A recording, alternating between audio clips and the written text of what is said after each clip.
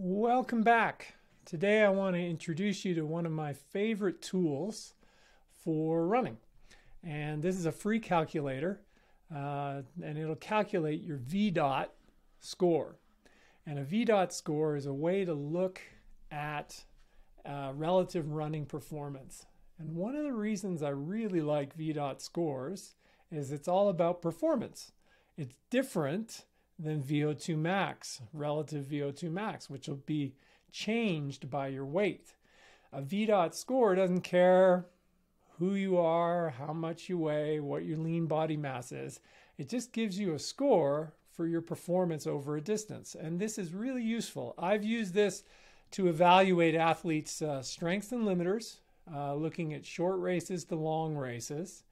And I've also looked at fresh running races versus off the bike triathlon performance.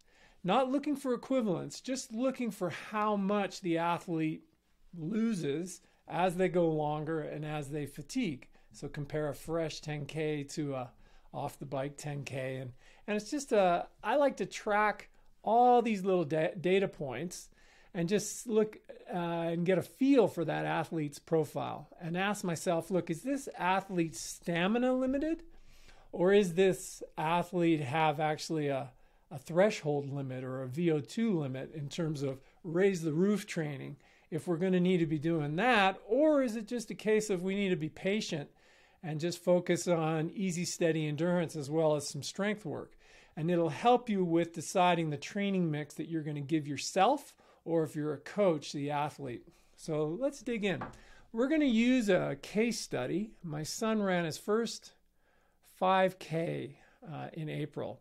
And his profile is similar to one I've run into a lot of times with adult athletes. And so I thought we could dig into that and see what we could learn. Just give a little practical instruction. So he's running at Boulder, and he did a 5K in 21 minutes and 17 seconds. So that's an average pace of 4:15 per K. And if you prefer miles, you can use miles. And if you had a 10K data point or any other data point, you could just pick that there depending on what you want to do. But we're going to use the 5K. And then we click calculate. And we come down here. And what it does is it gives the equivalent VDOT score for different distances. So as the distance increases, you'll see the pace per kilometer slows. And so this 5K is roughly equivalent to a 44-minute 10K.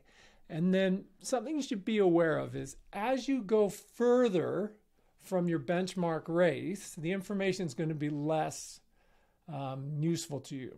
So this 5K is going to be most useful right around here, the 10K and the 3 mile and the 2 mile. I wouldn't, my son's not going to be running a marathon anytime soon. He's not even going to be running a half marathon anytime soon. For these longer benchmarks, you're really going to need to be using race simulation type workouts to get a better feel for what your core pace should be. I wouldn't plug a 5K in and then start using that for your marathon training. I would do that bottom up. Likewise, your aerobic threshold pace, your pace, your talk test pace, another way to look at it, would not be a great way to predict these 5K performances and these 10K performances. You're much better off doing some race simulation sets. And you'll find those in my Substack. I'm publishing the first edition of an article that's going to guide you towards building your run profile. That's going to drop this week. And then we're going to do an advanced version of that. John Hellemans and me have been exchanging some ideas there. So let's come back up. So equivalent. The other thing I want to point out is you can get training paces from your VDOT scores. And if you read Daniel's book, you can get into what each of these training paces mean. When you see easy in Daniel's running method sense, it's not necessarily easy when I'm speaking about easy run training.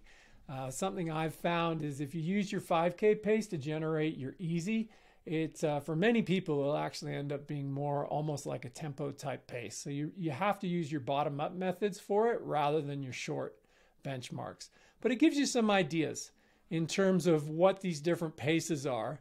And if you have a 5K result and you're thinking about doing threshold training as well as interval training or fast rep training, this is a great way to give yourself some pace suggestions for your main set. So if you have a main set in mind, something like 10-200s, and you want to do them at your fast rep pace, how fast is too fast, and how fast would be appropriately fast for that type of set. This is a great way to kind of start that process of going through those paces. Now, one other thing I want to show you is, well, we got race paces, and this is the equivalent pace over shorter distances. So in other words, if I said to my son, look, I want you to run 5 by 1K at 5K pace, and I want you to do an easy 200 in between each of those Ks, we'd slide down, and it would be 4:15K pace. Now that's relatively easy, but if I said I want you to do 5 800s, and I want a 200 float after each 800, then the equivalent pace, the same pace, the 5K race pace, would be 3:24. And so this section is useful if you have a benchmark and you want to do segments of the benchmark on rest so that it's not as stressful on your body. So you can roll up time at that velocity, but not put yourself as deeply in the red as if you were doing the full 5K in one go.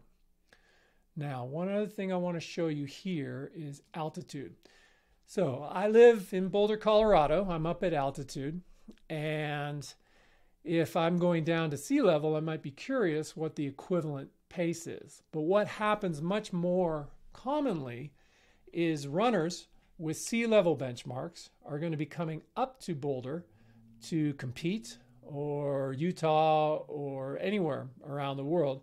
And they're trying to figure out, well, what's the equivalent of my sea level performance so that when I take it out in my race, I don't take it out too hot, put myself deeply in the red and ruin my race day. So this is a nice little thing. So this will give you an idea.